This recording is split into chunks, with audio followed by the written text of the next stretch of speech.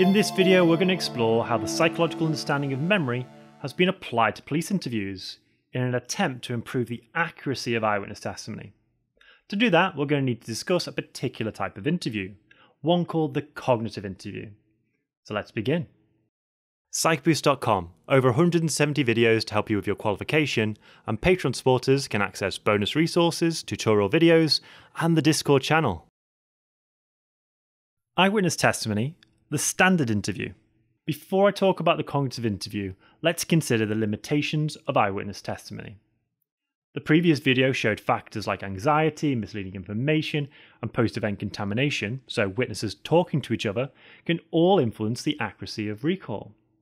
In the late 80s, a researcher called Fisher studied what was happening in real police stations in Florida. The witness interview techniques he observed, he termed the standard interview. In the standard interview, Fisher said the witnesses were bombarded with a lot of direct and closed questions.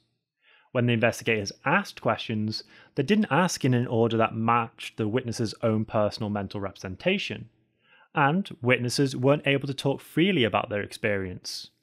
And also, they were frequently interrupted by the investigator. Fisher and another researcher called Gieselman designed a range of techniques to fix these problems and called this the cognitive interview. Eyewitness testimony, the cognitive interview. So far, we know what the standard interview is. So what exactly is the cognitive interview? Well, the cognitive interview has 4 defining features. Firstly, context reinstatement. This is asking the witness to mentally return to the scene of the crime, so imagining the physical environment as well as what mental and emotional state they were in. Now, if you think back to the video on explanations for forgetting, you can see how this process should act as a cue to memory. Secondly, report everything. Asking the witness to say every detail that they can remember, even if the details seem to be irrelevant. Third, recall from a changed perspective.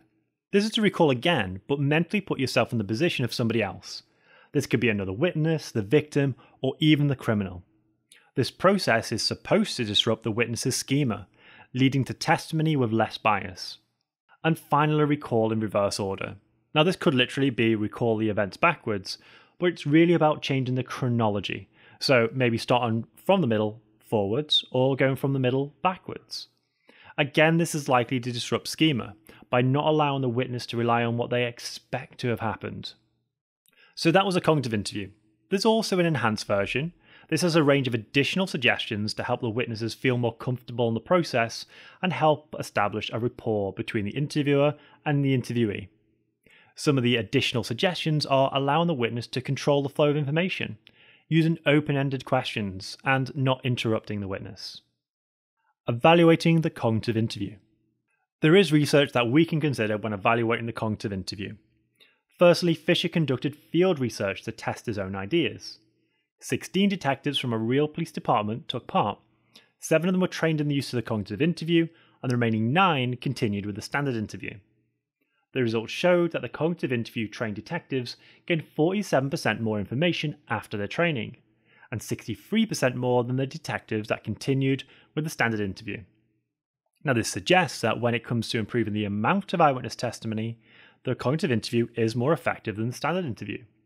And we can point to the fact that this evidence has high validity as it comes from real detectives working on real cases.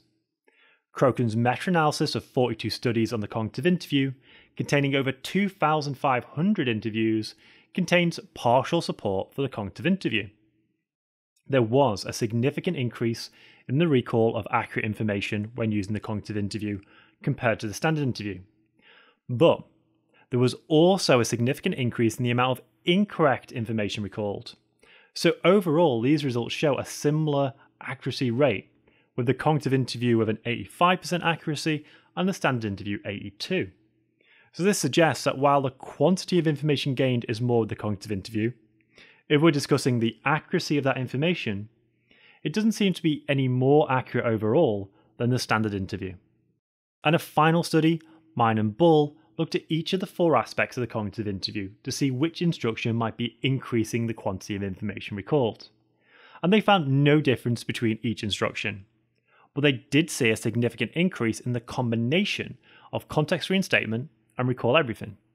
This suggests that the increased information we get from the cognitive interview may come from the combined effects of all the factors together. Additional evaluations. Well, as you can imagine, the cognitive interview takes time, and in the real world, detectives have limited time available to them. They're working on other cases, and perhaps the case itself requires information quickly. In addition to this, police being able to conduct the cognitive interview requires them to be trained, and this is time that the officers could be spending on other cases. So both of these factors cost money, and a police force may simply not have the financial resources available to use a cognitive interview. But we could consider this from the perspective of a cost-benefit analysis. When thinking about the overall cost of the economy, the cognitive interview may well be worth the additional resources. It would lead to a police force more able to combat crime and reduce crime's effect on society.